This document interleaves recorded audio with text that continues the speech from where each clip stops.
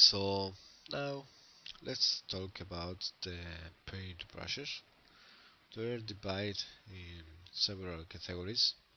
We have, for example, paint plus blending, just here, paint plus blending. I have made this preset just as a basic brush, maybe copied from another softwares which use also the canvas blending, but with not really complex setup. And the wet classic, this is basically the same but with a radius controlled by pressure. These two are the basics. Then we have the paint hard and soft. It is more experimental. I don't use this too much. Maybe it will be off of the set if I don't find a good function. And also we have the glazing. And glazing is very useful, for example, uh, to make base color, but respecting the the lines or the structure of the painting. We don't have blending modes for now, and this is a good way to achieve this is similar effect of a blending mode, because we are respecting with a low opacity the structure of the painting, and we can continue painting, and we have the effect. Okay, so glazing is very useful to create just like that, the glazing amount of paint where we can start to work from. Big airbrush is basically the same, but the size is controlled by pressure. So we can imagine this. So we are low pressure, just the airbrush is making this kind of nice airbrush work.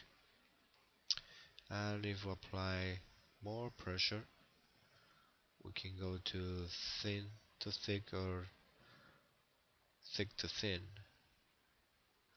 and this is very good for brushes, guys. And then we have the paint round, which is very interesting also, because this is very basic and have no blending features, and that is good for me because there are sometimes that I don't want to blend colors. I want to put the colors on, and then I will blend manually, not on the brushstroke.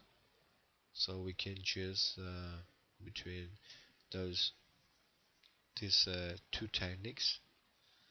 We can blending colors with this, just blending colors on the same brushstroke as you can see here. Okay, so now we are blending at the same time. It's good, but it's not always good. So I have this brush to avoid this kind of things. Okay, so now I have a brush stroke which is not blending the colors. Just put the color over the canvas. And we can control the radius, define the speed and the pressure. So that means that you apply pressure, it's going to smaller radius, and if we apply velocity, I have more radius. We can change this behavior here. So if we, for example, want to disable this, we have something like this very usual brush. Okay, if we apply negative pressure, we're going from the base radius and with pressure to thin line. And if we apply a positive pressure, we are telling the brush that if we apply positive pressure, so for more pressure, more radius. Okay, so we can have this kind of brush stroke. It is very interesting. Have the possibility to map the radius in these two different ways. Okay, so we can start working and we can mix parameters because we can also apply little smudge, and we are also blending the colors but not too much. So I left this for your own uses. I find very powerful tool.